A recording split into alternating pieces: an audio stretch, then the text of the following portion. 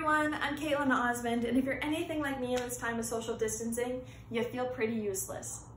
There's so many people out there risking their lives every day to save ours, so that one day we can get out and see our friends again. It might be a while for that, and to be honest, that really sucks. I miss normalcy, I miss my friends, I miss hugs. But in the meantime, I've been super inspired by the amount of people that have brought the world and communities together to help fundraise or to help in any way that they can. One of those incredible people I'm honored to call a friend. She's a two-time Olympian, world medalist, and Battle of the Blaze champion. She is now the creator of Open Ice that launched just over a week ago. I had the opportunity to sit down with her a few days ago to talk via Zoom about Open Ice and what you can do with it now. Please welcome Kaitlyn Weaver. I mean, like all of us, we were sitting in our apartments, and so I was just like, what am I gonna do now? You know, as athletes, I think we're always seeing what's next and asking the question, what am I gonna do during this time?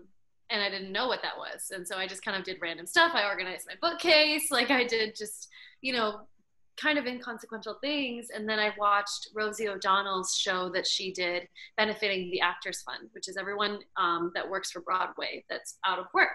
And so she had all of Broadway's biggest stars come on the show in this like talk show style fundraiser, and she raised over $600,000.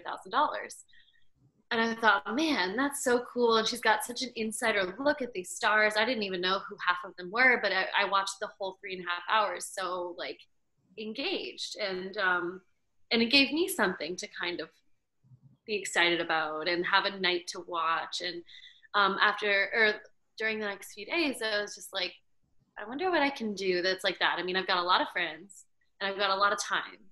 So what is it that I can do with this? And so the first person that I called was Jordan Cowan of On Ice Perspectives. And I said, I have this idea. Do you think people would even go for this? A couple skaters have said that they would be, you know, interested. And he was like, Kaitlyn, yes, go. Just start dreaming big, put it on the internet, say you're working on something, and go for it and document it. And a couple days later, he said that he would join me. The first person I can think of before Jordan that I contacted was Shaylin Bourne's husband, Bodan Turok. And he's such a visionary. And so I spoke with him from a creative aspect, and he helped me. First of all, Shaylin helped me name it, Open Ice.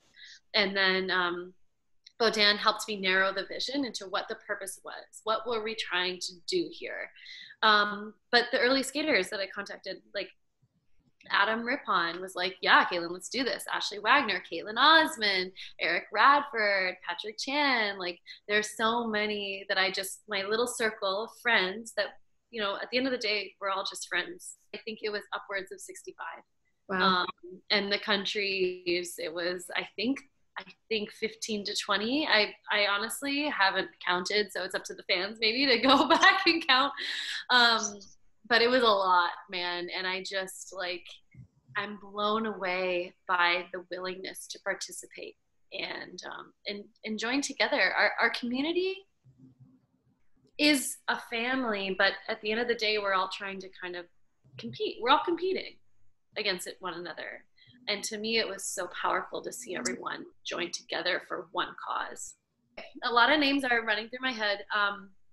Starting from the beginning, though, I was so excited to see a familiar face that was Elijah Balde, because he was right off the top, and I was nervous as hell. I mean, I'm going to be honest. And to see a familiar face that I've known for so long was just like, it gave me a big breath. And you know, there were so many things left to do, but it made me feel really good. I have to say, meeting Torvill and Dean, Jane Torvill and Christopher Dean. I haven't spoken to Jane. I've never in my entire life ever seen her face like this, or spoken to her on the phone. And so there was a part of me that was like, okay, next is Torvill and Dean, cool. And then I looked, and then I was just like, oh my God, there she is. And just to know like the impact, you know, who they are was mind blowing. And I think I haven't watched it back, but I took a second to be like, oh my God, it's you. And then I was very excited for Kurt the clown, Ragadin the clown, who we as Canadians, you know and love, but I hadn't seen Ragadin for years now, like in any show. And very grateful for Ragged to show up and share his antics. And I had no idea what was going to happen. I just was sitting there as another member of the audience, but I was very excited for that segment. Michael Marinero, the courage that he took to come out in front of everybody and talk about his experience so directly with COVID-19. I have chills. You know, it took I understood how much courage it took for him to do that. And I'm so grateful for him, because that's the reason why we were there, is to help people that need it. And he shared a lot of himself. Two people come to mind, and that's Tracy Wilson, who was the very first guest. And she was speaking about what we're used to as skaters and as fans of our sport, and that we will come back from this. And that, you know, we know and trust Tracy, and to hear that from her just right out of the gate was important. And then Sandra Bezic on the flip side, you know, towards the end of the show, and she came out and said, we're going to be changed because of this, but we're going to be better as a group. And we've all been touched by this, but let's be better. That to me was very inspirational. Oh, the makeup challenge, I think. The makeup challenge, it's hard to say between Ashley and the design challenge, Ashley Wagner and the design challenge. The makeup challenge I've seen a few times over now, and I can't stop laughing. Adam co-hosting it, and us just cracking up at the boys doing the girls' makeup and what they thought looks good in 30 seconds time. I mean, it was a nice moment to kind of forget about the world and just laugh with each other, you know. And I'm so happy that those skaters grateful that those skaters were willing to go there. Gabby Papadakis on the guitar, singing Delita. Mourir sur la scène, I think it was. It was jaw-dropping, and I knew that was coming, and I heard her sing at Eric and Luis's wedding, and I was just like, whoa, where did that come from? I didn't know. I mean, like, she's so talented. I didn't know it was like that talent in that way, you know. And so then when I called her to be a part of the show, I said, would you want to sing a song? And you don't have to, I just want you to be involved in any way that you feel good about, but like, would you be able to sing a song? And she was like, let me think about it. And then a couple days later, she said, yeah. And I had no idea that's what she was bringing. It was just mind blowing. And I remember putting her full screen and just sitting back like, because she's just incredible, such an artist.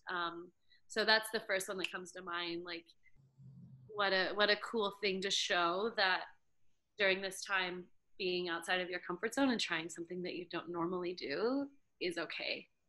And what an opportunity just for her to show that side of herself. I thought it was so cool. Kaitlyn Sandwich. You know what? When I can, I miss my partner, Andrew. We've never spent this much time apart in 13 years, and not even close to this. And so I miss him a lot. We talk every day, so there's that, and thank God for FaceTime. But just someone that I'm so used to having literally on my side at all times, through the good and the bad. It's been hard to just be okay with a screen, you know. And so I miss skating, I miss all those things, but I miss my best friend, and so I'm looking forward to seeing him. If you go to openicelive.com, there's the frame is right there. You can watch the whole thing. It also is replaying on Skating ISU's YouTube and On Ice Perspectives YouTube, so you can watch everything as it happened, all of the crazy things that happened. And we're also editing it on Instagram to have little pieces, little highlights like the Battle of the Bryans and Rapid Fire with Nathan Chen and message from Satoko Miyahara to Japan. Like, there's so many moments that we're also trying to segment and make it easy for people to share, because there were so many good messages, I think, from our skating community to everyone at home. So right now it's over $41,000. Wow. And the event was just over 4. It was 4 hours. It's supposed to be only 3, but it was 4 hours. So I think I'm so proud. Even if we raised $1, it was still a gift to be able to do for me in my life. But I'm just so inspired by the power of the skating community coming together for good. And the donation link is open through May, because there's some people that just can't afford to give. But maybe in the next month they might be able to and still want to. So the donation link is open just for anybody that is watching now for the first time or wants to give. So looking forward to making that donation to the UN Foundation and saying this is on behalf of the skating family to you. Oh, I'm just so happy that it all went out. Like it went over so well, you know. Amazing. Just to end it off, I want to end you. Well, I want to end you. No. I'm sorry. Bad word choice. I want to end it with a fun rapid fire quarantine edition. Okay. All right. Favorite quarantine activity? Netflix. No, that's not what I meant. It was the first one. Rollerblading. Rollerblading. Okay. Netflix and rollerblading. Perfect. At the same time. Fave quarantine workout? Dance class, for sure. So much fun. Nap time, or do you power through? Nap time, 100%. Big believer in naps. In skating career and out of skating career. They're the best. Favorite quarantine snack? Cheez-Its. I don't know. You don't know? Reason I just found them at the store, and you know that's like my new discovery. Favorite quarantine drink? I've been big into taking this time to discover the world of IPA. So I do not, endorse like drinking all the time, but it's been kind of fun to try something new in that way and see what I like. So perfect. You'll know more about yourself afterwards. I've been dealing with the gin smashes. I actually love IPA, and they go really well with Cheez-Its. Perfect. IPAs and Cheez-Its. Yeah. Sounds delicious to me. Hashtag. Movies versus books. I've been reading Glennon Doyle's Untamed, which is fantastic. And I still have this book that I haven't started because I haven't finished Untamed yet. So I've got this ready. But I have seen a few movies that have been extremely moving. And so I guess a little bit about hard to choose. And besides yourself, who is your favorite Kaitlyn? You. I really just planted that one in for myself. It's okay. Clearly, even if you didn't ask me that question, Kaitlyn Osmond, duh. It's not that self-centered, but it's nice. There is another great Kaitlyn in figure skating, Kaitlyn Hawaii. So, it feels good to have this name, but Kaitlyn Osmond all the way. Yeah, any Kaitlyn's a good Kaitlyn. That's true. Aww.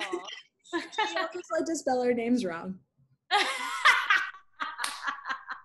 I'm starting to just think there's no right way to spell Kaitlyn. My mom wanted to be creative, so did yours. All right. Thank you so much, Kaitlyn. And I'm like throwing my pencil around now. Thank you so much, Kaitlyn. That was a lot of fun. And like Kaitlyn said, still open to donate. Just visit Open Ice and the link will be there. And if you can't donate, share and spread the love. That's right. We all need a little love right now. I miss you. I can't wait to see you soon, whenever that is. Hug from a distance.